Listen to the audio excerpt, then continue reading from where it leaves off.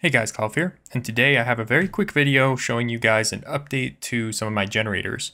So as you know, some of you know, I have a website that has a bunch of download links and generators that do some pretty cool stuff, but they obviously eventually become out of date.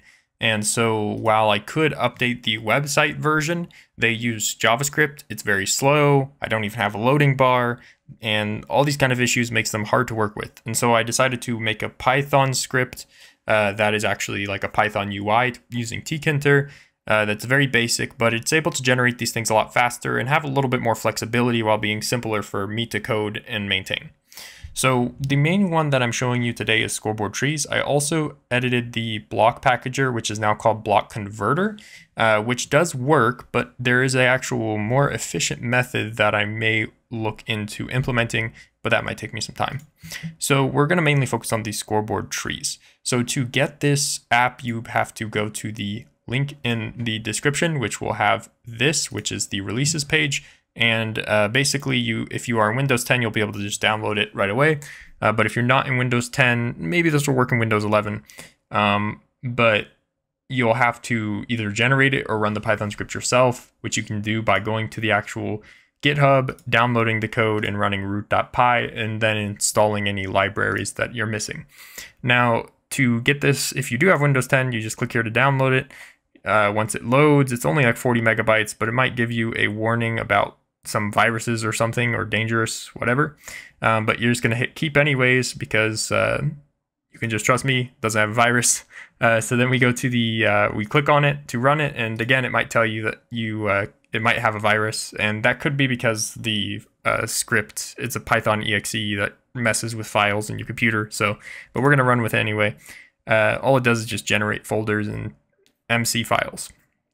So once you click run, you're going to get this nice window, and it'll have block converter by default and Scoreboard trees on the right tab. And so you can switch between these tabs. There's a little bit of a loading thing, but I think that's just tkinter's delay.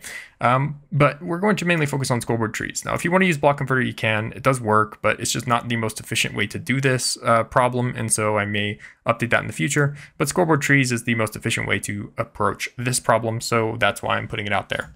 So a Scoreboard tree, if you don't know entirely, is a way to efficiently convert a scoreboard into a command to be dynamic.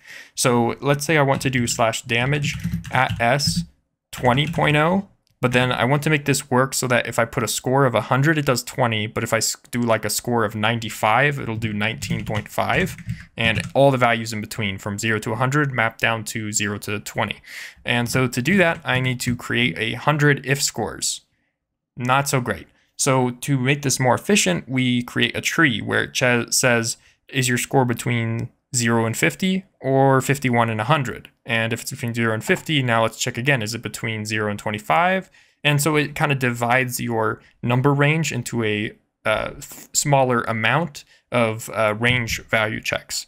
And in our case, we actually use 8 branches, but that's just an efficiency thing when you're using if score detections.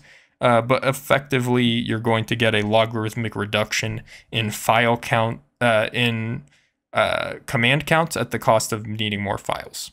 And so this automatically generates all the files and folders that you need in a very efficient way. So we're going to take a look at the script to implement what we just talked about. So the namespace is going to be starter because I'm in the starter pack. The player is going to be at S. The scoreboard is going to be test. We're going to go from a range of 1 to 100, and then our path is going to be damage. Now inside here, the way that it works inside this window is out is the string that is used for the command, and score is the value that is between start and end.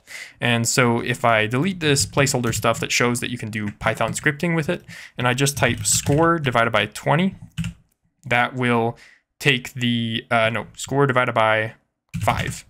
That will take 100 divided by 5, so that'll be 20.0, and all the values in between it will keep. So then I change this to damage at S, and then I click generate. And when you generate it, it will create a folder called generated right next to the exe, and we can go into starter, functions, copy the damage folder, then we can go into our starter pack, go to data, starter, functions, and paste that folder. And then you'll notice that it generates a bunch of files, but one is called root, and that's the one you run. And so when I type /reload and I run /function, starter damage slash root, I will take 5 hearts of damage exactly. And then if I do scoreboard player set at s test 75, I will take, oh, well, enough to kill me. So let me just run that again, and you'll see that I take 3/4 of my HP bar, which is what you would expect to happen.